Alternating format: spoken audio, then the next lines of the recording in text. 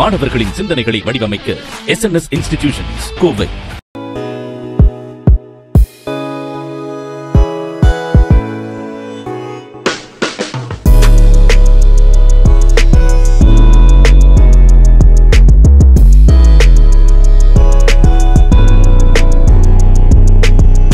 முதல்ல வந்து இந்த படம் ஆரம்பித்தது கொஞ்சம் முக்கியமான மேட்ரு.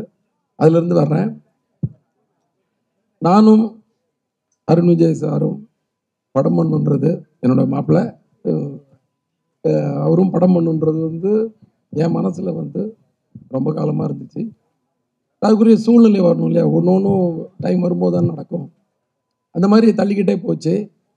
கரெக்டான ஒரு நேரத்தில் ஒரு நல்ல கதை ஒன்று மாட்டிச்சு. அந்த சூழ்நிலையும் வந்துச்சு. அவர் ஒரு நல்ல படங்கள் ஓடி ஒரு நல்ல கதைகளை எடுத்து பண்ணுற அந்த எடுத்து அவர் ஒரு வெற்றி அடைஞ்ச சூழ்நிலை வந்துச்சு. ஸோ ஒரு நார்மல் கமர்ஷியல் பண்ணால் அவருக்கு நல்லா இருக்காது. அதுக்குள்ளே வந்து நல்ல ஒரு எமோஷனலாக ஒரு கதை இருக்கணும், அவருக்கு பர்ஃபார்மன்ஸுக்கு நிறையா ஸ்கோப் இருக்கணும். அந்த மாதிரி ஒரு கதை வந்து உட்காந்துச்சு. எனக்கும் கரெக்டாக வந்து அந்த டைம் வந்து நல்ல கேப் இருந்துச்சு.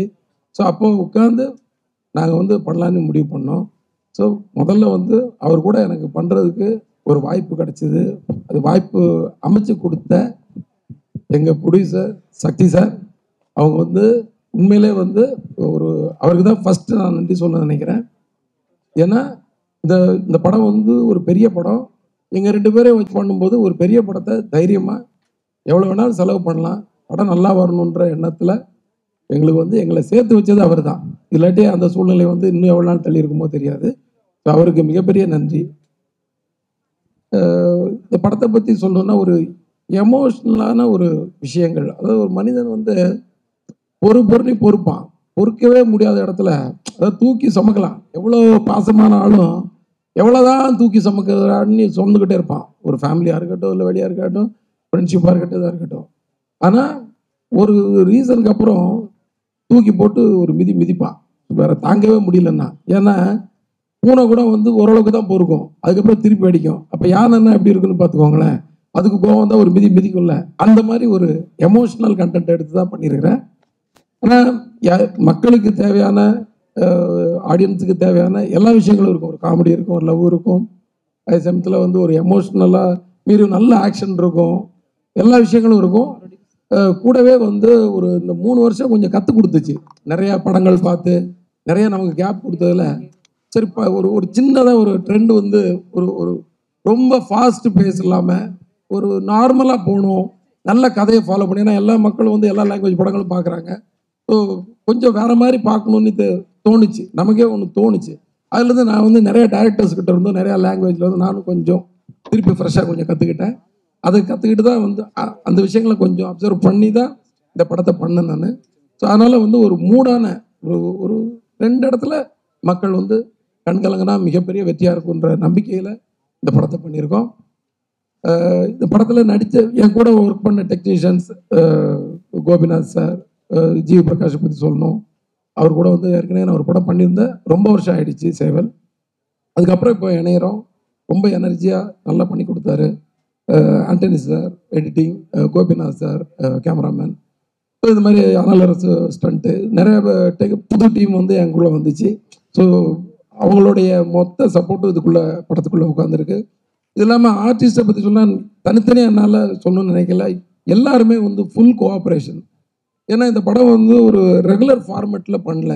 அதாவது நிறையா சீன்ஸ் வந்து கொஞ்சம் ரிஸ்க் எடுத்து பண்ணோம். அதாவது ஆர்டிஸ்ட் வந்து சொன்ன டைலாக்கை பேசிட்டோ இல்லை அந்த சீனை மனசில் வச்சுட்டு பண்ணால் அந்த சீனை கம்ப்ளீட் பண்ண முடியாத ஒரு சூழ்நிலை. ஏன்னா ஒரு சிங்கிள் ஷாட்டில் நிறையா சீன்ஸ் பண்ணோன்னு பிளான் பண்ணி, ஸோ அதை வந்து உட்காந்து ஒரு சீன் ஆரம்பிக்கிறதுக்கு முன்னாடியே ஒரு மணி நேரம் எல்லோரும் ஒன்றா உட்காந்து அந்த பழைய ஸ்டைலில் உட்காந்து எல்லோரும் பேசி, நீ இதை பண்ணிக்க, நான் அதை பண்ணிக்கிறேன், நீ இப்படி சொல்லு அப்படி சொல்லு. ஒரு 200 ஃபீட்டு சீன் வந்து ஒரு சிங்கிள் ஷாட்டில் போகும்போது அது வந்து யாராவது ஒருத்தர் வந்து எங்கேயாவது ஒரு இடத்துல ரியாக்ஷன் தப்பாக பண்ணாலும் அது தப்பாகிடும். ஸோ அந்த மாதிரி வரக்கூடாதுன்றக்காக எல்லாரையும் உட்கார வச்சு பேசி ஒரு எல்லாருக்குள்ளே ஒரு அண்டர்ஸ்டாண்டிங் வந்து. ஸோ ஆர்டிஸ்டோட கோஆப்ரேஷன் சொல்கிறேன். கோஆப்ரேஷன் வந்து டைமிங்கில் வர்றதோ இல்லை சின்சியராக இருக்கிறது இல்லாமல் உள்ள தன்னை வந்து ஒரு 3 மணி நேரம் சில நேரத்தில் வந்து நான் வந்து எல்லார்ட்டையும் வந்து ஓகே, நான் அருண் சார்ட்டே சொல்லுவேன், மாப்ஸ் ஒரு 1/2 அன் ஹவருக்கு அப்புறம் நீங்கள் எந்த மொபைல் அட்டன் பண்ணாதீங்க, சாப்பிட்றதா இருந்தால் கூட இப்போ சாப்பிட்ருங்க. ஒரு 1 ஹவர் ஃப்ரீயாக தனியாக உட்காந்துருங்க. ஏன்னா இது வந்து நான் சொல்லி கொடுத்து நீங்கள் பண்ணக்கூடாது. இந்த சீனை நீங்கள் மைண்டில் வச்சு உங்களுக்கு ஒன்று வரும், அதை பண்ணுங்கள். அப்போ தான் உங்களுக்கே ஒரிஜினலாக ஒரு கண்ணீர் வரும். அதுதான் ஆடியன்ஸை வந்து கரெக்டாக போய் ரீச் பண்ணும். இந்த மாதிரி அவருக்கு ஒன்று, இந்த மாதிரி ராமு வீராமையாக இருக்கட்டும், பிரியாவாக இருக்கட்டும், ஒவ்வொருத்தருக்கும் வந்து கிட்டத்தட்ட நான் வந்து ஒரு பழைய ஒரு தமிழ் டைம்லையோ இல்லை ஒரு தாமிரபரணி அந்த ஐயா இந்த டைமில் ஒரு டைப்பில் ஒர்க் பண்ணேன் நான். அந்த ஒர்க்கை வந்து இதில் திருப்பி பண்ணுறதுக்கு எனக்கு ஒரு நல்ல ஒரு பிளாட்ஃபார்ம் அமைஞ்சுது. நல்ல ஆர்டிஸ்ட் அமைஞ்சாங்க. ராதிகா அக்காவை சொல்லணும், சமுத்திரகனி சார் வந்து அமைஞ்சார். திடீர்னு பிரகாஷ் ராய் சார் எங்கள்கிட்ட இல்லாமல் போயிட்டார். ஏன்னா அவர் வந்து உடம்பு சரியில்லைன்னு சொல்லி வரல. ஸோ யாரை வச்சு எப்படி பண்ண போகிறோன்னு தவிச்சிட்டு இருக்கிறப்போ ஒரு உண்மையிலே தமிழ் சினிமாவில் வந்து நம்ம வந்து ரொம்ப நினச்சி பார்க்க வேண்டிய ஒரு மனுஷனாக இருப்பார் சமுத்திரகனி. அதாவது அவருடைய கோஆப்ரேஷன் லெவல்லையும் சரி, அவர் மற்றவங்களுக்கு உதவி பண்ணுற லெவல்லையும் சரி, ஸ்பாட்டில் ஒரு டைரக்டருக்கு வந்து அவர் ஒரு டைரக்டராக இருக்கிறதுனால என்ன தெரில, அந்த அளவுக்கு ஒரு அந்த எனக்கு ஒரு அசிஸ்டன்ட் டைரக்டர் மாதிரி வேறு ஒர்க் பண்ணுவார் அவர். இந்த மாதிரிலாம் ஒர்க் பண்ணி, ஏன்னா அவருக்கு வந்து அந்த அவரோட கேரக்டர் மேலே ஒரு பிடிப்பு வந்துருச்சு. இவர் ஒரு 250 அடியில் ஒரு சீனை சிங்கிளாக எடுக்கணும்னு நினைக்கிறாரு.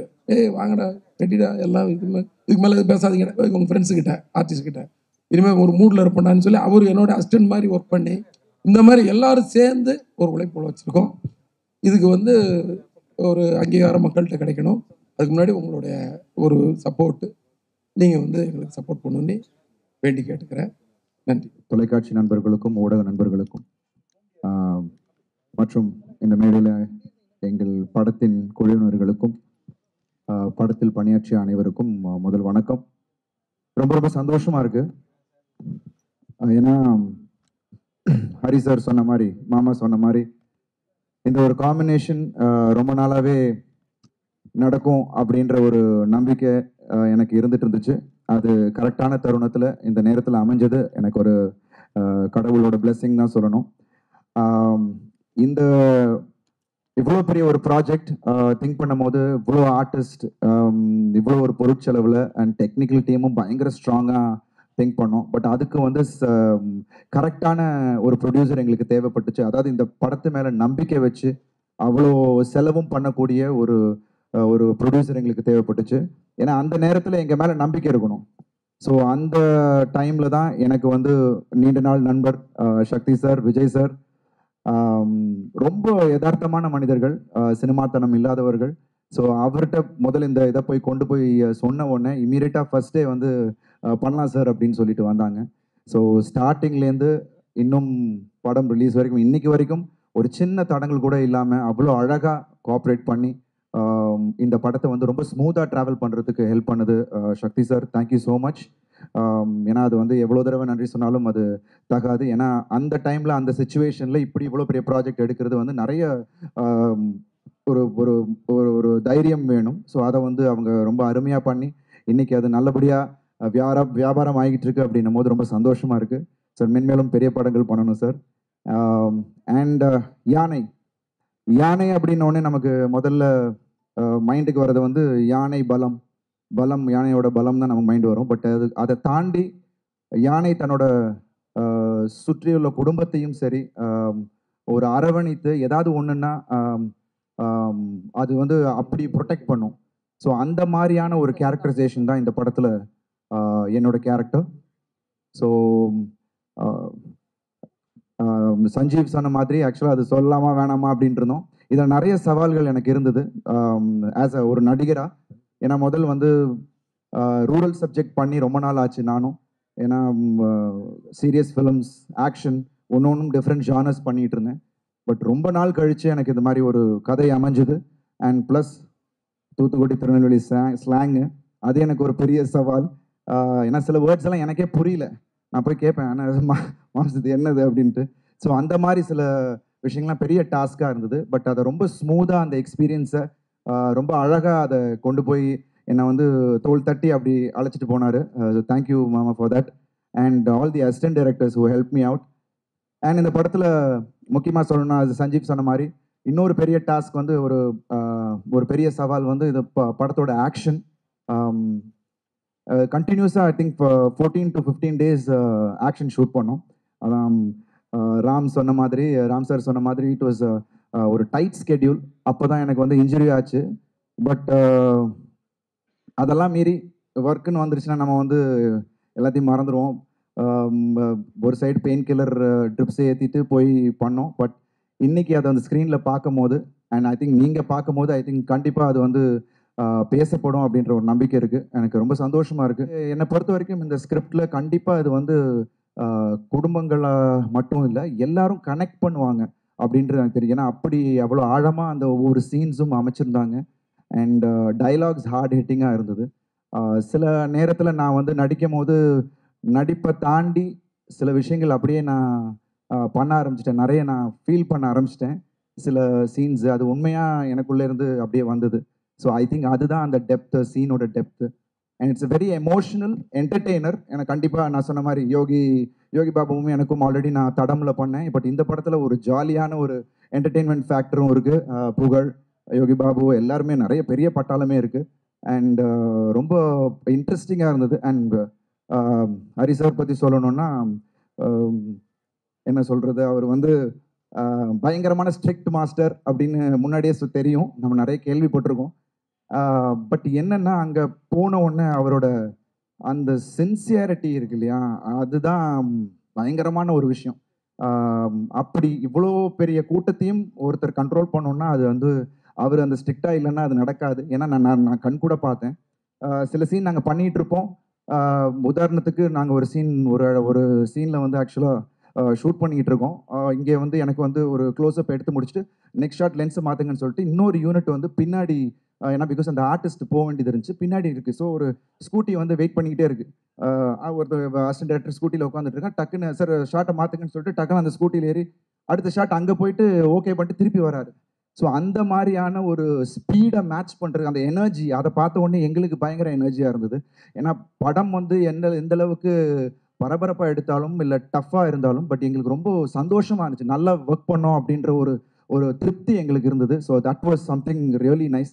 அந்த குட் வைப்ஸ் எங்களுக்கு வந்து டெய்லி ஒன்று இருந்தது. ஏன்னா காலையில் 5 மணிக்கு யார் எந்திரிக்கிறாங்களோ இல்லையோ ஒரு 4:30 மணிக்கு அப்படியே வாக் பண்ணுவார், காரிடார்லேருந்து அப்படியே நடந்து வருவார். வந்துட்டு ஒன்றுமே பண்ண மாட்டார், வந்து அங்கே காஃபி குடிப்பார். ரூம்லேயே உட்காந்து குடிக்கலாம், அங்கே வந்து ஒரு காஃபியை குடிப்பார். அப்போது டேரக்டர் எந்திரிச்சிட்டு எல்லாரும் ஓடுவாங்க. அதே மாதிரி ஷிஃப்ட் அப்படின்ட்டு அவர் வண்டி எடுத்துகிட்டு போயிடுவார். இப்போ அவர் வண்டியை சேஸ் பண்ணிட்டு எல்லாரும் எடுத்துட்டு அடுத்த ஷிஃப்ட். ஏன்னா லொக்கேஷன்ஸ், அவ்வளோ லொக்கேஷன்ஸ் படத்தில். அண்ட் நிறைய ட்ராவல் ஷாட்ஸ் இருந்தது. ஸோ எனக்கு பிகினிங் ஒரு ஒன் ஆர் 2 டேஸ்லேயே தெரிஞ்சிருச்சு அவரோட ஸ்பீடு. ஸோ அதுக்கு தகுந்தாப்புல நம்மளும் மேட்ச் பண்ணி போனோம். But again Gopi sir, thank you so much. அவர் கூட நான் ஒர்க் பண்ணியிருக்கேன். பட் இந்த படத்தில் ஐ திங்க் கோபி சாருக்கும் ஹரி சாருக்கும் ஒரு நல்ல ஒரு சிங்க். நீங்கள் படம் பார்க்கும்போது உங்களுக்கு எல்லாருக்குமே தெரியும். ஒரு டிஃப்ரெண்ட் கலர் அண்ட் ஒரு ஆங்கிளும், அதுவும் ஆக்ஷன் சீக்வன்ஸில் அமேசிங்காக ஒரு ஃப்ரேம்ஸும் வச்சுருந்தாரு. Thank you. I think I have got a lot of nice technicians. GV Prakash again first time work பண்ணுறேன். Is just waiting for is re-recording in the film. And பாடல்கள் எல்லாமே ரொம்ப அருமையாக கொடுத்துருக்காரு. அண்ட் ஆல் த டெக்னீஷியன்ஸ் இந்த film, I thank every one. And இந்த நேரத்தில் work பண்ண எல்லா பிஆர்ஓலேருந்து மற்ற எல்லாருக்கும் நன்றியை தெரிவிச்சுக்கிறேன். ஏன்னா இந்த படம் ஜூன் 17 வருது. உங்களோட ஆதரவு எங்களுக்கு தேவை. ஏன்னா இது மக்கள்கிட்ட கொண்டு போய் சேர்க்க வேண்டியது நீங்கள் தான். ஸோ கண்டிப்பாக அதை நீங்கள் கொண்டு போய் சேர்ப்பீங்கன்னு நினைக்கிறேன். Thank you so much. It's a big film for me. Thank you. Thank you. யானை படத்தின் கதை நாயகி பிரியமுடன் பிரியா அவர்களை பேச அழைக்கிறோம். எல்லாருக்கும் வணக்கம். முதல்ல மன்னிப்பு கேட்டுக்கிறேன். I'm really sorry. கோவலம் தாண்டி ஷூட் போயிட்டு இருந்துச்சு. அங்கேருந்து நானே ஒரு ஹரி சார் படத்தில் வர மாதிரி தான் ட்ராவல் பண்ணி வந்திருக்கேன். அவர் படத்தில் கார் வர்ற மாதிரி அந்த ஸ்பீடில் ஒரு மாதிரி வந்து ரீச் ஆகிடணும்னு சொல்லிட்டு, எங்கேயாச்சும் போலீஸ் கம்ப்ளைண்ட் எதுனா ஆச்சுன்னா ப்ரொடக்ஷன் தான் பார்த்துக்கணும், பார்த்து செய்யுங்க சார். அண்ட் ரியலி சாரி, எல்லோரும் இங்கே இருக்கும்போது லேட்டாக வந்ததுக்கு மனசுலேருந்து மன்னிப்பு கேட்டுக்கிறேன். அண்ட் வரும்போது நான் யோசிச்சுட்டு வந்தேன், சரி அவசரத்தில் எப்படியும் யார் பேரையும் மிஸ் பண்ணிடக்கூடாது அப்படின்னு சொல்லிட்டு கண்டிப்பாக ஒரு லிஸ்ட்டாச்சும் ப்ரிப்பேர் பண்ணிடலாம் சும்மா உட்காந்துருக்கிற நேரத்துக்குன்னு சொல்லிட்டு. So obviously first Hari sir, நம்ம படம் ஆரம்பிக்கிறதுக்கு ஒரு 1 மந்த் முன்னாடி ஒரு நாள் ஏர்போர்ட்டில் சார் பார்த்தேன். அதுக்கடுத்து ஒரு 1 வீக் அவர் நரேஷனுக்காக கூப்பிட்டுருந்தாரு. நரேட் பண்ண அப்போவே அவர் சொல்லிட்டாரு, நான் ரொம்ப ஃபாஸ்ட்டாக எடுப்பேம்மா, நான் செட்டில் ரொம்ப கோவமாக இருப்பேன், அதெல்லாம் நீங்கள் சீரியஸாக எடுத்துக்காதீங்க அப்படின்னு சொல்லிட்டு. ஆனால் நோ ஜோக், நிஜமாவே இவ்வளோ பெரிய படத்தை இந்த ஷார்ட் ஸ்பேனில் அந்த வேகம் இல்லாமல் கண்டிப்பாக முடிச்சிருக்க முடியாது. என்கிட்ட நிறைய பேரும் சொல்லியிருந்தாங்க, ஹரி சார் ஷூட் வந்து காலையில் சீக்கிரமாக ஷார்ட் வச்சிருவார், உட்கார்றதுக்கு கூட டைம் இருக்காது அப்படிங்கிற மாதிரி. But in a very good way, அது உண்மை தான். ஒரு நாள் கூட ஒரு ஆர்டிஸ்ட்டை கூப்பிட்டுட்டு வந்து உட்கார வச்சுட்டு டைம் வேஸ்ட் பண்ணுறதுக்கோ பிளானிங் இல்லாமல் மார்னிங் 7 o'clock ஷாட் அப்படின்னா 7 o'clock shot. 7ங்கிறது 8 9 no 7 o'clock shot. So I hope நான் லேட்டாலாம் வந்ததில்லைன்னு நினைக்கிறேன். நான் நாள் அதுதான். இன்ஃபேக்ட் நான் பிரீதா கிட்ட கூட சொல்லியிருந்தேன், ஆன் டைம் போயிடணும், அதுதான் எனக்கு இருக்கிற ஒரே டாஸ்க், மற்றதெல்லாம் ஓகே சார் அங்கே போய் பார்த்துக்குவாரு அப்படின்னு சொல்லிட்டு. So it was an experience to work with him. பயங்கரமான பிளானிங் அது வந்து. I think I should thank the entire directors team, co director, assistant director, associate director, எல்லாருமே. யாராவது ஒருத்தவங்க எங்கேயாச்சும் லேகாக இருந்தால் கூட ஐ திங்க் இவ்வளோ ஒரு மேசிவ் ப்ராஜெக்டை இந்த ஸ்பீடில் புல்லப் பண்ணியிருக்க முடியாது. So thanks to the entire directors team and the production team as well. Arun, thank you so much for being a great co-star once again. ரொம்ப சந்தோஷம் எனக்கு அகெயின் அருண் கூட ஒர்க் பண்ணது. Gopi sir cinematographer. ஆர்டிஸ்ட்க்கு கூட உட்கார்றதுக்கு டைம் இருக்காது அப்படின்னா ஆப்வியஸ்லி சினிமாட்டோகிராஃபர் வந்து ஒவ்வொரு தடவை நான் ஷெட்யூல் முடிச்சுட்டு போகும்போதும் ஒரு ஸ்கின் டோனில் அவர் இருப்பார். என்ன சார் இப்படி ஆயிட்டீங்க, என்ன சார் இப்படி ஆயிட்டீங்க அப்படின்னு ஒவ்வொரு தடவையும் போய் கேட்பேன்.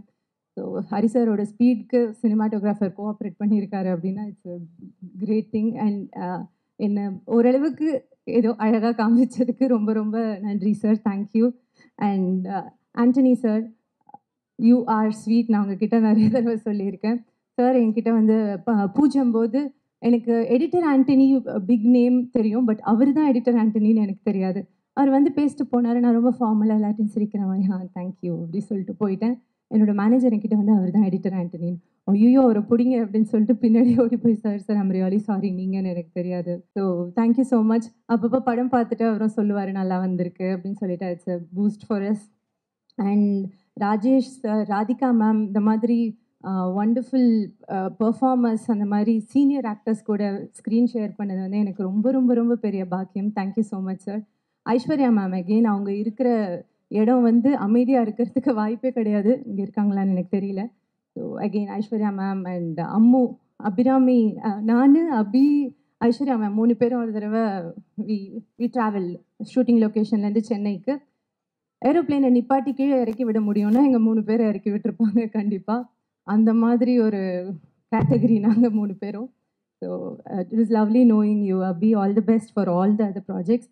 யோகி பாபு அண்ணா, அப்புறம் தலைவாசல் விஜய் சார், கனி சார், எல்லாருக்குமே ரொம்ப ரொம்ப நன்றி. அவங்க கூடலாம் இந்த ஷார்ட் ஸ்பேனில் அவங்க பெர்ஃபார்ம் பண்ணுறதை நேரில் பார்க்குறதுக்கு எனக்கு கொடுத்து வச்சிருக்குதுன்னு தான் சொல்லணும். சஞ்சீவனா, போஸ் வெங்கட் சார், எவ்ரிபடி. யாராவது ஒருத்தவங்க பேரை கூட மிஸ் பண்ணக்கூடாது அப்படிங்கிறதுல ஐ வாஸ் வெரி ஷுர். அப்படியும் கண்டிப்பாக இட்ஸ் எ ஹியூஜ் காஸ்ட், அதனால் தப்பி தவறி யாருடைய பேரையாச்சும் விட்டுருந்தேன் அப்படின்னா தயவு செஞ்சு மன்னிச்சிருங்க. And the hero of the day GV இருக்காரா? ஓகே, ஜிவிக்கு வந்து நான் பெரிய ஃபேன். இந்த படம் பண்ணுறதுக்கு முன்னாடியே கூட அப்பப்போ நான் ஏதாச்சும் அவரோட ப்ரீவியஸ் ஆல்பம்ஸ்லேருந்து ஏதேனும் சாங் அனுப்பேன், எனக்கு இதே மாதிரி ஒரு சாங் வேணும், you should keep doing music. எனக்கு ஒவ்வொரு படம் ஜிவியோடது ஹிட் ஆகும்போதும் லைக் ஐயோ இவர் வந்து மியூசிக் பண்ணுறதை குறைச்சிக்குவாரோ அப்படிங்கிற மாதிரி இருக்கும். அவ்வளோ is such a wonderful music director. ஒரு சோல்ஃபுல் மியூசிக்கும் சரி, பிஜிஎம்க்கும் சரி, he is the one. So ஜிவியோட மியூசிக்கில் எனக்கு இந்த படம் ஒர்க் பண்ணது again very very happy. And of course என்னுடைய makeup team and stylist team, everybody. So thank you so much. And படத்தை நாங்கள் முடித்து உங்ககிட்ட கொண்டு வந்து சேர்க்குறோம். ப்ரெஸ் அண்ட் மீடியா கையில் தான் ஆடியன்ஸ் கிட்ட எப்படி போய் சேருதுங்கிறது இருக்குது. ஸோ வி ஹோப் உங்களோட சப்போர்ட் எங்களுக்கு இருக்கும்னு சொல்லிட்டு. And I'm really sorry once again. Thank you so much for being here for us. நன்றி. தேங்க்யூ பிரியா. சஞ்சீவ் சார் சொன்ன அப்புறம் தான் அந்த ஃபைட்டை பற்றி அவர் சொல்லிட்டாரு. கொஞ்சம் முழுசாக சொல்லிடலான்னு பார்க்குறேன். சிங்கிள் ஷாட் ஃபைட்டு 1 இல்லை 2 இருக்குது. அவர் 1 பார்த்துருக்காருன்னு நினைக்கிறேன், டப்பிங்கில் பார்த்துருப்பீங்கன்னு நினைக்கிறேன். அதாவது ஃபைட்டு வந்து மாஸ்டர் கம்போஸ் பண்ணிவிடுவாங்க, அது சிங்கிள் ஷாட்டாக பண்ணிடலாம், யார் வேணாலும் பண்ணிடலாம். அதுக்குன்னு ஒரு டைம் வேணும் இல்லையா? அந்த சிங்கிள் ஷாட்டுங்கும்போது ஒரு 10-20 ஃபைட்டர்ஸு ஒவ்வொருத்தரும் ஒவ்வொரு இடத்துலேருந்து வருவாங்க, ஒவ்வொரு வெப்பன் எடுத்துகிட்டு வருவாங்க. அது டம்மியாக இருந்தால் கூட அதுக்கு வந்து ஒரு வெயிட் இருக்கும். ஸோ மிஸ் ஆச்சுன்னா மூஞ்ச கிழிச்சிரும், இல்லைன்னா ஒரு கிக் வந்து மிஸ் ஆச்சுன்னா ராங் கிக்காக மாறிச்சுன்னா கால் உடஞ்சிரும். அது கரெக்டான கிக்கு அந்த ஹீரோ, அந்த ஆர்டிஸ்ட் வந்து ரிசீவ் பண்ணும். அதை ரிசீவ் பண்ணால் தான் அது பாடியில் வந்து கரெக்டாக அது வந்து உட்காரும், இல்லைன்னா அஃபெக்ட் பண்ணிடும். இதை வந்து நான் பிளான் பண்ணது ஒரு ஃபைட் வந்து 3 நாள், இன்னொரு ஃபைட் 2 நாள். ஒரு நாள் ஃபுல்லாக ட்ரைனிங், அடுத்த நாள் வந்து டேக் ட்ரை பண்ணுவோம், இல்லைன்னா அடுத்த நாள் மத்தியானம் வரைக்கும் எப்படி ட்ரை பண்ணாலும் 200 அடி தான் ஃபுட்டேஜ். ஆன் பண்ணால் ஆஃப் பண்ணால் முடிஞ்சிடும் ஃபைட்டு. ஸோ 2ஆம் நாள் சாயங்காலம் 5 மணிக்கு கூட ஆன் பண்ணலாம், 5:10 5:02 முடிஞ்சிடும். இதுதான் பிளான். ஆனால் நாங்கள் ஒரே நாள் ஒரு ஃபைட்டு ஒரு நாள் 2 நாள் எடுத்தோம். அதுக்கு ஒரே காரணம் வந்து அருண் விஜய் தான். அது வந்து அவருடைய டெடிகேஷன் தான். அதாவது டெடிகேஷன் எப்போதுமே அவருக்கு இருக்கும். அதை மீறி அவருக்கும் இந்த ஆக்ஷனில் உண்டான ஒரு இந்த ஃபைட் வந்து, ஆனால் ஃபைட்டுன்னே சொல்லக்கூடாது, அது வந்து ஒரு ஒரு பிரச்சனை தான் அது. அந்த ஃபைட்டு அதுதான் அது ஃபைட்டுன்னு சொன்னால் கூட வந்து ஏதோ சண்டை போட்டிருக்காங்க போல இருக்குன்ற மாதிரி சிம்பிள் ஆகிடும். It's not fight. இது வந்து ஒரு மனிதனுக்கு வழியில் வந்து வெறுப்புலையும் கோவத்துலையும் அவனால் முடிச்சிடணுண்டான்னு சொல்லி ஒரு வெறியில் போராடாத. என் பூனையே வந்து போராடினா யானையை கார்னர் பண்ணால் எப்படி போராடுவது, அதுக்கும் அதையும் மடக்கிற கால் இருக்குது. ஆனால் அதை மீறி அது தப்பிக்கணுன்றக்கா அந்த போராட்டம் தான் ஃபைட்டாக இருக்கும். யதார்த்தமான ஒரு விஷயங்கள் தான்.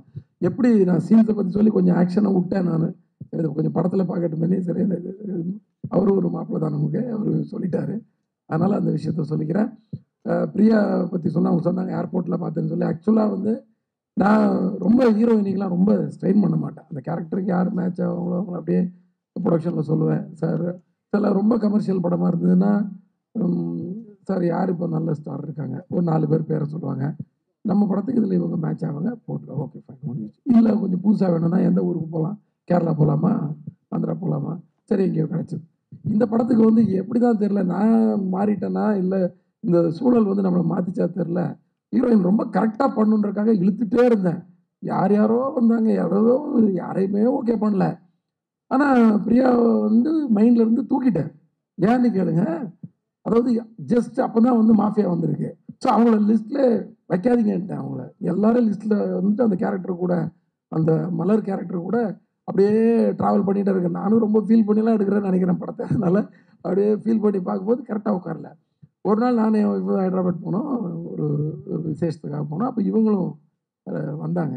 இப்போது என் ஒய்ஃபு இவங்களும் பேசிகிட்டு இருந்தாங்க. எனக்கு அறிமுகம் இல்லை, ஸோ அங்கே தான் அறிமுகமானு. நான் என்ன பண்ணேன்னா, சரி பேசிகிட்டு இருக்கிறத வாட்ச் பண்ணிக்கிட்டே இருந்தேன். த்ரூ அவுட் த ட்ராவல் ஒரு 2-3 ஹவர் 2.5 ஹவர்ஸ் ஒன்றா இருந்தோம்.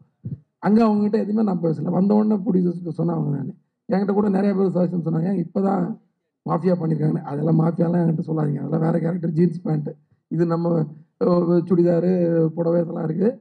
பட் அவங்க அந்த ஆட்டிடியூடை பார்த்தேன், அந்த மலர் கேரக்டருக்கு கரெக்டாக இருக்குது. ஜெப மலர் அவங்க தான், ஃபிக்ஸ் பண்ணிக்கோங்கன்ட்டு கரெக்டாக அவங்க இப்போ சொன்ன மாதிரி கரெக்டாக வந்து எனக்கு வந்து அந்த கேரக்டரை உள்வாங்கி ஒரு 2-3 சீனில் கண்கலங்கிற மாதிரி சீனு அந்தளவுக்கு பண்ணி கொடுத்தாங்க. ரொம்ப தேங்க்ஸ் பிரியா. அப்புறம் இன்னொரு விஷயம், நான் எடிட்டர் ஆண்டனியை பற்றி மறந்துட்டேன், அதையும் சொல்லிடுறேன். எடிட்டர் ஆண்டனினா பயங்கரமான டார்ச்சர் அப்படின்னு நான் கேள்விப்பட்டிருக்கேன். ஏன்னா அவர் வந்து டைமுக்கு வர மாட்டார், அவர் இஷ்டத்துக்கு எடிட் பண்ணுவார், நைட்டு போவார், காலைல வருவார், காலைல போனால் நைட்டு ஏதோ பண்ணுவார், ஆனால் ஃபைனலாக அவுட் நல்லா கொடுத்துருவாரு. அது மட்டும் எல்லாம் சொன்னாங்க. ஆனால் உங்களுக்கு செட் ஆகாது, நீங்கள் கண்டிப்பாக பிரச்சனை தான் இருந்தாங்க. பார்த்தாச்சுன்னா இவருக்கு உடம்பு சரியில்லை, ஹாஸ்பிட்டல் போனால் கூட அங்கேருந்து ஃபோட்டோ எடுத்து போடுவார். நான் சார் ஹாஸ்பிட்டலில் இருக்கேன், அதனால தான் நான் வரல, 11 மணிக்கு வந்துடுவேன்னு சொல்லிட்டு. இந்த அளவுக்கு ஒரு தெய்வத்தை நான் பார்க்கவே இல்லை. ரூமுக்குள்ளே ஒரு தெய்வம், இது வந்து எப்படின்னே தெரியல இன்னைக்கு வரைக்கும். அப்படி ஒரு சிங்க்கு, அவ்வளோ கோஆப்ரேஷன். சில விஷயம்லாம் இது நல்லா இல்லை, எனக்கு சிரிப்பு வரல, இது தூக்குங்க அப்படிம்பாரு. இன்னொன்றுத்துக்கு சிரிப்பார். அப்புறம் நான் கேட்பேன், சார் யோகி பாபுக்கு அப்படிக்கு தானே நீங்கள் சிரிச்சிங்க? ஆமாம். போன தடவை ஏன் உங்களுக்கு சிரிப்பு வரல? இது நான் அப்போ சிரிச்சல, அப்போ யார் கரெக்டு அப்படிம்பேன். சரி வச்சு பார்த்துருவோம் அப்படிம்பேன். Thank you so much Hari sir, thank you so much டாம்சிக் production and Arun Vijay Anna, thank you so much. எனக்கு பர்சனலி இந்த ப்ராஜெக்டில் ஒர்க் பண்ணது எப்படி இருந்துச்சுன்னா, எந்த பக்கம் திரும்பினாலும் பெரிய பெரிய ஆர்டிஸ்ட்டாக இருப்பாங்க. எல்லாரும் பார்த்தும் நிறைய விஷயங்கள் கற்றுக்க முடிஞ்சுது. ஸோ ரொம்ப ஹம்பிளிங்காக இருந்துச்சு, நிறையா கற்றுக்கிட்டேன். ஒரு ஃபேமிலிக்குள்ளே போன மாதிரி, இப்போ நீங்கள் படம் பார்க்கும்போது உங்களுக்கு எந்த அளவுக்கு ஒரு ஃபேமிலி பாண்ட் ஃபீல் ஆக போதோ அதை விட இன்டூ 100 டைம்ஸ் நாங்கள் அங்கே ஃபீல் பண்ணோம். ஹரி சார் உங்களோட ஒர்க் பண்ணதுக்கு அப்புறமா எந்த டீம்கிட்ட போனாலும் ஸ்லோ மோஷனில் போகிற மாதிரி எனக்கு இருந்துச்சு. அப்புறம் தான் இங்கே தான் 2 டைம்ஸ் ஃபாஸ்ட்டாக ஒர்க் பண்ண மாதிரி இருந்தது. பட் நிறையா லேர்ன் பண்ணிக்கிட்டேன், அந்த டைமிங் ஃபாலோ பண்ணுறதுலேருந்து எல்லாமே. ஸோ எல்லாருக்குமே ரொம்ப ரொம்ப நன்றி. எனக்கு ஒருத்தர், அப்புறம் சினிமோட்டோகிராஃபர் சார் ரொம்ப ரொம்ப thanks, GV Prakash sir thanks for wonderful music and all the co actors எல்லாருக்கும் என்னோட மனமார்ந்த நன்றிகள்.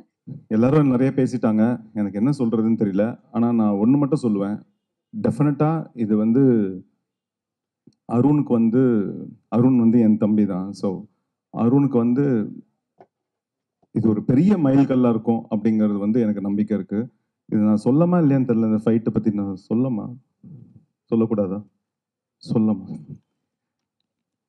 இது நான் பார்த்து ரொம்ப ஷாக்கான ஒரு விஷயம், சர்ப்ரைஸ் ஆன ஒரு விஷயம் என்னன்னா, இங்கிலீஷ் படத்தில் பார்த்துருக்கேன். அது டோனிஜா பண்ணியிருக்கிறாரு. சிங்கிள் ஷாட்டில் ஒரு ஃபைட்டு ஒரு 7 நிமிஷத்துக்கு வரும். சொல்லக்கூடாது. அதே மாதிரி அருண் விஜய் வந்து இந்த படத்தில் வந்து நான் மிரண்டு போயிட்டேன். அதை நீங்களும் பார்த்து நீங்கள் சர்ப்ரைஸ் ஆவீங்க. என்னன்னா, சிங்கிள் ஷாட்டில், அதுவும் 2 டேக்லாம் கூட எடுக்கல, ஒரே டேக்கில் ஒரு 3.5 நிமிஷத்துக்கு ஒரு ஃபைட் ஒன்று பண்ணாரு.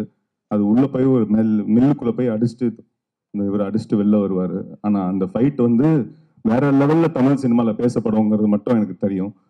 அண்ட் இந்த மாதிரி ஒரு வாய்ப்பு கொடுத்த ஹரி சாருக்கு நன்றி, ப்ரொடியூசருக்கு நன்றி, தம்பி அருணுக்கு நன்றி. First of all, I would like to thank Hari sir. அவர் எனக்கு இந்த படத்தில் சான்ஸ் கொடுத்துக்காதுக்கு நான் தேங்க்ஸ் சொல்கிறேன். அது ஒரு மறக்க முடியாத ஒரு எக்ஸ்பீரியன்ஸ். எனக்கு இது புதுதாக இருந்தது. First time I'm working with Hari sir. ஆனால் அவர் ஒரு செகண்ட் கூட ரெஸ்ட் எடுத்தது நான் பார்க்கல. செட்டில் இருக்கும்போது எப்போ பார்த்தாலும் ஒர்க்கோஹாலிக் மாதிரி சொல்லலாம். எனக்கு பிடிச்ச ஒரு டைலாக்ஸ் எப்போவுமே அவர் சொல்வார். அப்புறமா பிரேக் கொடுக்கும்போது பிரேக்குன்னு சொல்கிறது எல்லாரும் அமைதியாக சாப்பிடுங்க, ஆனால் சீக்கிரமாக 10 நிமிஷத்தில் வந்துடும். அது ரொம்ப பிடிக்கும். Thank you sir, thank you. நிறைய விஷயம் சொல்லி கொடுத்தாரு, நிறைய விஷயம் கற்றுக்கினேன். ஆக்டிங்கில், எமோஷன்ஸில் எப்படி எப்படி இருக்கணும் எல்லாமே நல்லா குழந்தை மாதிரி சொல்லி கொடுத்தாரு. அப்புறமா அருண் விஜய் சாருக்கு நான் தேங்க்ஸ் சொல்லணும். அந்த கோஆப்ரேஷன் ஃபைட்டிங் பண்ணும்போது அவர் பற்றி எல்லாருக்கும் தெரியும். Very hard worker. ஒரு ஃபைட்டு பண்ணும்போது அவருக்கு ஒரு சில இன்ஜுரி ஆச்சு. இம்மீடியட்டாக மறுபடியும் நெக்ஸ்ட் டே ஃபுல் ப்ரிப்பேர் ஆகி வந்து அவருக்கு இன்ஜுரி இருந்தாலும் அவர் எல்லாம் கஷ்டப்பட்டு எதுவுமே காட்டலை. அவர் ஈஸியாக பண்ணார். அந்த அந்த பெயின் எனக்கு தெரியும் அவர் எவ்வளோ அனுபவிச்சாருன்னு. அவருக்கு ஆல் த பெஸ்ட் சொல்கிறேன். பிரதர், உங்களுக்கு நிறைய சக்ஸஸ் கிடைக்கணும் இந்த படம் மூலமாக. You should be somewhere else. And ப்ரொடியூசருக்கு நான் தேங்க்ஸ் சொல்கிறேன் இந்த வாய்ப்பு கொடுத்ததுக்கு. Thank you sir. Hari sir set வந்து எவ்வளவு வேகமாக இருக்கும், எவ்வளவு பரபரப்பாக இருக்குன்னு தெரியும். அதே மாதிரி ஹரி சார் நேரடியாகவும் திட்டுவார், மறைமுகமாகவும் நிறைய பேர் திட்டுவார். ஆனால் மற்ற ஹீரோக்கும் உங்களுக்கு வித்தியாசம் இருக்குது. நீங்கள் அவங்க வந்து சிஸ்டர்கிட்ட பேசுவீங்க, வீட்டில் சந்திப்பீங்க. உங்களுக்கு அப்படி ஏதாவது திட்டு விழுந்ததா? இல்லை இல்லை, திட்டுற அளவுக்கு நான் நடந்துக்கல. ஏன்னா இது முன்னாடியே எனக்கு தெரியும் அவர் என்ன எதிர்பார்க்குறான்றது.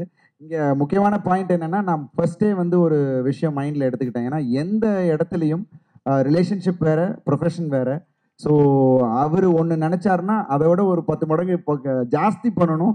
எங்கேயுமே நம்ம வந்து எந்த ஒரு சின்ன ஒரு வார்த்தை கூட வந்துடக்கூடாது. மற்றவங்கள்ட்டேருந்து கூட அதை இப்போ ஒரு லீவரேஜ் எடுத்துக்கிட்டாங்க பாருங்க அப்படின்ற வந்துடக்கூடாதுன்றது ரொம்ப கேர்ஃபுல்லாக பண்ணேன். ஐ திங்க் அதனால தான் அந்த விஷயத்தில் எனக்கு ஒன்றும் அது நடக்கலை. ஸோ மற்றபடி நீங்கள் ஸ்ட்ரிக்ட்னா அது ஏன்னா இப்போ பிரியா சொன்ன மாதிரி அவ்வளோ பெரிய டீமை கண்ட்ரோல் பண்ணால் ஒருத்தர் அந்த ஸ்ட்ரென்த் இல்லைன்னா ஒருத்தங்க அவன் ரிலாக்ஸ் பண்ணி போயிடுவாங்க. லைட்மேனாக இருக்கட்டும், இல்லை யாராவது ஒரு ஆர்டிஸ்டண்ட்டாக இருக்கட்டும், திடீர்னு அந்த ஸ்பாட்டில் அப்படி இருந்துக்கிட்டே இருக்கணும். ஏன்னா அவ்வளோ பேர் பண்ணிக்கிட்டு இருக்கும் போது அண்ட் அவ்வளோ பெரிய க்ரௌட்ஸ் ஒரு சீன்லேயும். ஸோ அதுக்கு வந்து நிச்சயமாக அது அப்படி இல்லைன்னா பண்ண முடியாது. But enjoyed the process. ஹரிசரோட work பண்ணது ஐ ரியலி என்ஜாய்டு இட். அது அந்த மாதிரியான விஷயங்கள் வராமல் நான் பார்த்துக்கிட்டேன். சார், இந்த படத்து மூலமா என்ன மெசேஜ் சொல்ல வர்றீங்க? அதான் சார், ஒரு ஃபேமிலின்னா எப்படி இருக்கணும், ஒரு அண்ணன்னா எப்படி இருக்கணும், ஒரு தம்பின்னா எப்படி இருக்கணும், ரொம்ப கொஞ்சம் இந்த விஷயங்கள் நிறையா நம்ம சொல்லப்பட்டது தான். இன்றைக்கி ஸ்டைலில் இன்றைக்கி புதுசாக வீடுகளில் என்ன மாதிரி பிரச்சனைகள் வருது, இதை மீறி ஒரு எதிரின்னா எப்படி இருக்கணும், அந்த எதிரி வந்து எப்படி டீல் பண்ணணும், எதிரியை கூட மதிக்கணும். முதல்ல நம்ம எதிரின்றவன் மனுஷன் தானே, அவனை மதிக்கணும். ஆனால் அது அந்த மதிப்பை மீறி அது ஒன்று நடக்கும்போது அந்த மதிப்பு இருக்க அந்த எதிரியாகவே இருப்பான். ஆனால் அவனுக்குள்ளே வந்து உள்ள ஒரு மாற்றம் நடந்துக்கிட்டே இருக்கும். இதெல்லாம் நம்ம சினிமாவில் சொல்லணுன்னு ஒரு ஆசைப்பட்டது தான். நிறைய விஷயங்கள் நான் வந்து சொல்லியிருக்கேன், இந்த மாதிரி எமோஷனலான விஷயங்கள். இது வேற ஒரு டைப். இதில் வந்து இந்த படத்தில் யாருமே கெட்டவங்க கிடையாது, எல்லாருமே நல்லவன். அந்த சூழல் தான் இந்த இடத்துல வந்து பிரச்சனை. ஒரு பெரிய ஒரு கதை, இது நிறைய ஆர்டிஸ்ட் இருக்கிற ஒரு பெரிய கதை. இந்த கதைக்குள்ளே வந்து பிரச்சனை வந்து சூழல் தான். அது மற்றவங்க எல்லாருமே வந்து மனசுக்குள்ளே எவ்வளோ கெட்டவனாக இருந்தாலும் அவனுக்குள்ளே ஒரு மனசு இருக்கும். அந்த விஷயங்கள் தான் நான் இதில் சொல்ல வரேன். ஒரு தடவை அடிச்சாச்சுனால திரும்பலன்னு வச்சுக்கோங்க, பல முறை ஆப்பு வாங்குற மாதிரி இருக்கக்கூடாது. அதாவது லைக் நம்ம எடுத்தது தப்பு சொல்ல வேண்டாம், நம்ம ஒன்று நினைக்கிறோம் ஆடியன்ஸ் கிட்ட சிங்க் ஆகாது. சில நேரத்தில் சில நேரம் பயங்கர சிங்க் ஆகும். பயங்கரமாக சிங்க் ஆனால் இட்டு, சிங்க் ஆகலைன்னா இப்போ வந்து அவுட்டுன்ற மாதிரி ஆயிடுச்சு. நடுவில் ஒன்று இருந்துச்சு தெரியுமா, ஒரு காலம், ஒரு 20 வருஷத்துக்கு முன்னாடி, அது இல்லவே இல்லை. ஸோ இப்போ நம்ம மாற வேண்டிய கட்டாயம். இன்றைக்கி என்ன ரூட்டில் போகிறாங்க, எதை நிறைய இது பண்ணுறதுன்றது, எதை ரொம்ப ரசிக்கிறாங்கன்றது வந்து நம்ம வந்து ஈஸியாக நம்ம வந்து அடையாளப்படுத்திக்கிற அளவுக்கு இன்றைக்கி ஓப்பனாக மக்களோட மனசு ஃபோனை திறந்தாலே தெரிஞ்சிருது. ஓகே, அது மாதிரி நம்ம தெரிஞ்சுக்கிறோம், புரிஞ்சுக்கிறோம். சரி, புதுசாக நம்ம ஒன்று ட்ரை பண்ணுவோமே.